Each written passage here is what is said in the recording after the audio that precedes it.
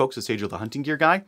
This is a Swedish Mauser. It's in 6.5 by 55. I was looking for a PAL course gun. I was thinking about maybe using like an Enfield, a 303, but these things were also pretty cheap, right around $260, and so I picked one up to use for a PAL course. Got a separate firing pin, so I didn't need to modify the one that it came with. That one's safely in the bag, and I have a deactivated one in here. But one thing I was actually really impressed by the quality of rifle I got for 260 bucks. Like, yeah, okay, it's a chopped stock. The barrels are going to be chopped at some point. And there's some like weird things with scoping and whatever, but all in all, like, I was really impressed by the quality of what I was getting. So I was like, oh man, this is actually pretty good. So I was telling a couple of buddies of mine, Intersurplus had a sale for Black Friday. I was like, oh, I want to get one of these. And like, I want to get one of these, and I want to get one. So I have 4 right next to me here that we're going to be taking a look at. I'm going to just kind of go through some of the pros and cons of them, what I find between all 4 of them, and what you might want to look for if you're looking for a Sporterized Mauser. Just to mention, yeah, they're all clear. I wouldn't start a video without clearing the guns first. Now, the first things you're going to want to check for, keeping in mind, I'm thinking about using this for hunting.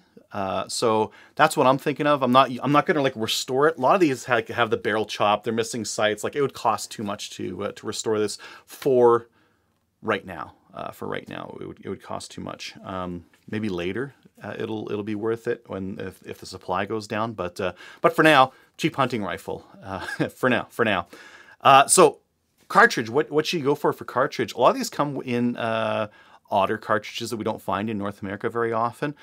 They come in 8mm Mauser, which is kind of hard to find. Like, you're not going to find that at your old hunting store. You're probably going to have to order online. 7mm Mauser, also kind of hard to find. 6.5 Swedish Mauser, a little bit easier to find. You can actually find this at, they're quite expensive right now, but you can find it at hunting stores. I can find this stuff at Cabela's and that kind of thing. Or I can order online to make it cheaper, or I'm going to reload for it and make it even cheaper.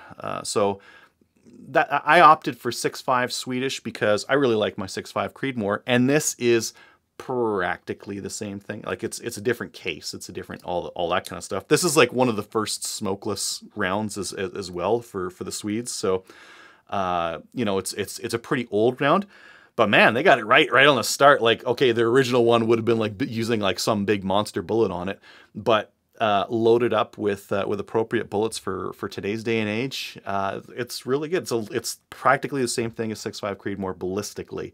The case on the 6.5 is a little bit better for a couple of different reasons, but close enough. So that's the one I went with. Less commonly, they're available in 30-06, which if you can get one of them in 30-06, like a good version, that stuff's really easy to find.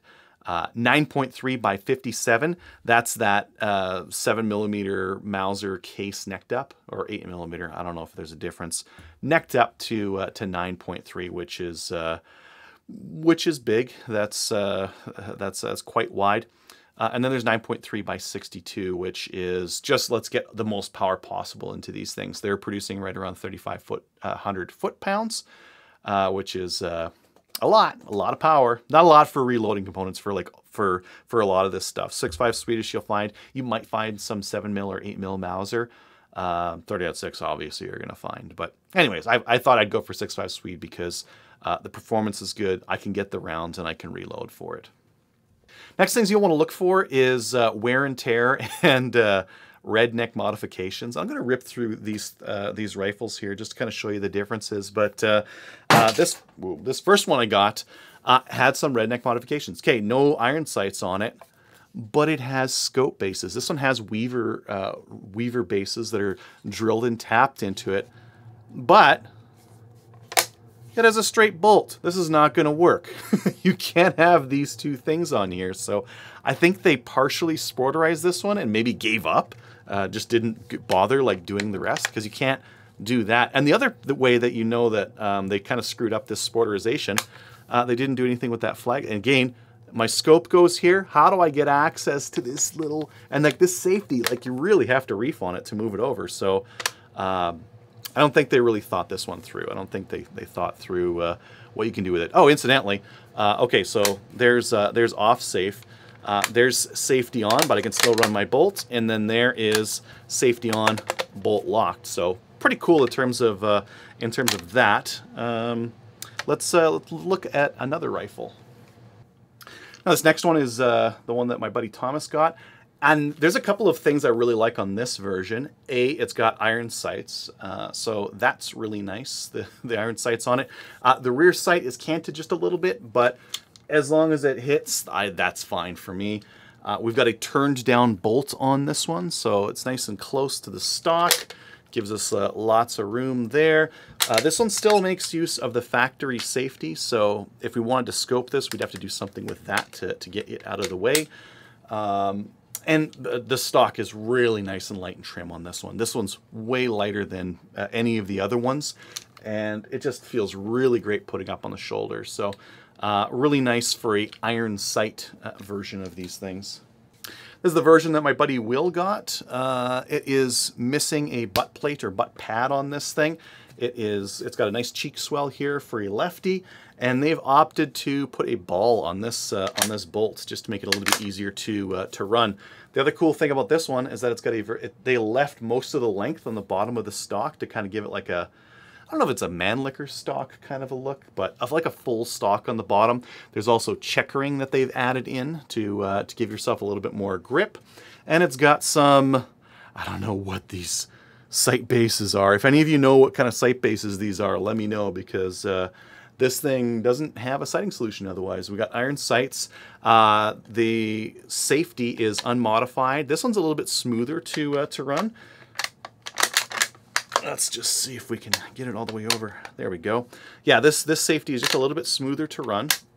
But we're gonna need those. We're gonna need to mount some, like, figure out how to mount some rings to this thing to get a sight on it or a scope on it, right? So that one, again, some really nice things about this one, and the stock looks fantastic on it. And then we get to the one I got, my second Swedish Mauser, and that's this guy here. So it's got more of a target stock on it. This stock is really heavy, and the barrel's really long. So this is the heaviest of the 4 guns that I've got right here. It does have a plastic butt pad on the back, which is kind of nice, but a lot of modifications were done by, I'd imagine, some version of a Swedish redneck. The bolt handle, the brazing job on it is got quite a bit of boogers on it, and the safety that has been modified and put on it, this angled one right here, that kind of half moon shape there, it doesn't feel great, and it looks like it was kind of hacked on there. But it's necessary, because that, like, having a flag here, I wouldn't have the space for a scope. So you can see I can fit this scope here fairly low. I still need like a little bit of a cheek rest on here, but it's not that bad. And that's only because that safety is kind of turned out of the way. So right now it's on fire, and if I turn it down, it's on safe. So I only get 2 modes with this one. I don't get like safety on, and I get to run the bolt, only one or the other. And it interferes sometimes with the scope, so you have to like wiggle it around so it clears the scope on you. But all in all, I mean, it's still set up as a hunting rifle now. So why don't we take these things out to the range and give a little run through.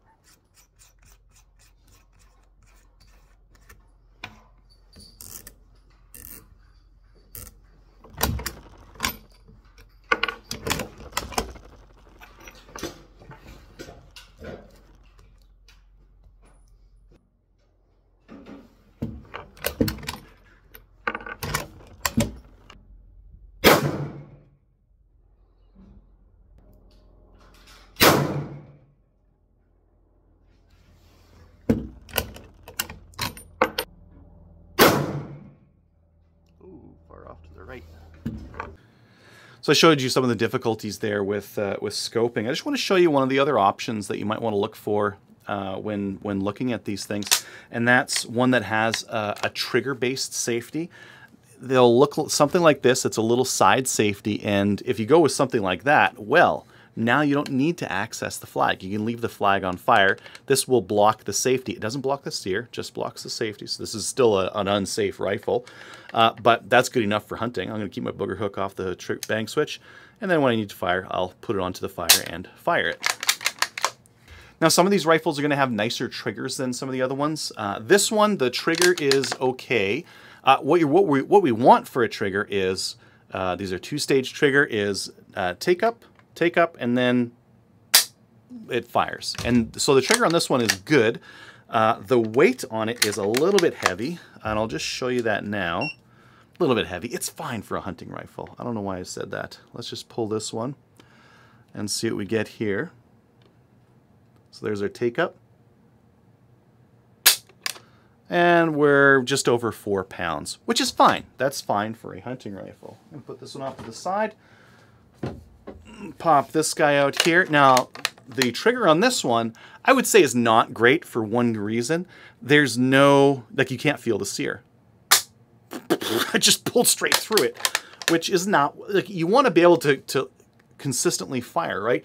Be able to know when the gun's about to fire when you're aiming at a deer. And this one, it doesn't have like positive sear engagement on there. So that results in that just pull, pull, pull, and it just fires. And I don't know, some people might like that. I don't really like that. This one has a Timney trigger in it. So it's got like quite a good trigger and quite a light trigger as well. So there is no travel on that one. It just fires when you pull on it.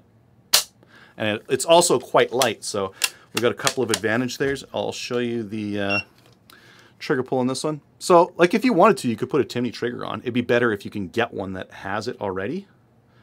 So it's just not another cost to add on to this thing. 2 pounds. 2 pound trigger on this thing from, not from the factory, from Swedish redneck land. We've got a 2 pound trigger on this one, but a pretty nice trigger, right? And just so we're showing all of them, this one's got a nice 2-stage, so it's got that 2-stage prep, and then it's got a nice clean break on it as well. So decent trigger on this one. I'd say the only one that's kind of like unsafe is this one, because you just can't feel any of that sear engagement in there, and it's hard to know when it's actually going to go boom. So should you get a Sporterized Mauser? I think that depends really on what you're going to do with it. Because Sporterized Enfields are out there right now, especially here in Canada. They're similar in price, a little bit more expensive. So a Sporterized Swedish Mauser, for example, is between $240 to $350, whereas a Sporterized Enfield is going to be $300 to $400. Pretty similar in price. The Enfield is going to be easier to scope. You can get a scope mount for them, and the safety's out of the way, and the bolt is bent, so those things aren't going to hold you back like they would on the Mauser. If you wanted to go with iron sights and the Mauser you buy with comes with iron sights, you're good to go. There's not really much to do there. Some of the cartridges are easy to reload for, still not as available as 303. So in many ways, a Sporterized Enfield is going to be better for some kinds of shooting. It's not as solid of an action, but it also holds 10 rounds. It also has a stripper clip that works really well, and a couple of other things going for it. But if you wanted like a hunting rifle that you could do very little to, some of these Sporterized, like the one that's sitting right up here, I just slapped a scope on it and it was good to go, and I paid very little for it. It's got a fantastic trigger. It's got a nice smooth action, a lot of really positives, and the cartridge it has, 6.5 Swede on that one, is not very heavy kicking, so it's going to be fantastic for deer hunting and that kind of thing. It's going to be the cheapest hunting rifle you can get right now, other than, let's say, a shotgun, because so let's clarify. Centerfire rifle cartridge, yes, Mausers could potentially be the cheapest at that. Above that, like Carcanos are $300 ish, but they're terrible hunting rifles. You can get like a Kentucky Traditions muzzleloader kit if you really wanted to, And those are fun. They're accurate, but they're not a practical hunting rifle. There's a lot of a pain in the butt in terms of like running a muzzle loader that you'll have to deal with. And above that, you got to go to, you know, your new hunting rifles. So as a very inexpensive hunting rifle, they're a good deal. As a fun like shooter at the range, fantastic. There's some other options out there. Always take a look at the Sporterized Enfields as well. But otherwise, you might want to take a look at the Sporterized Mausers. Thanks for watching.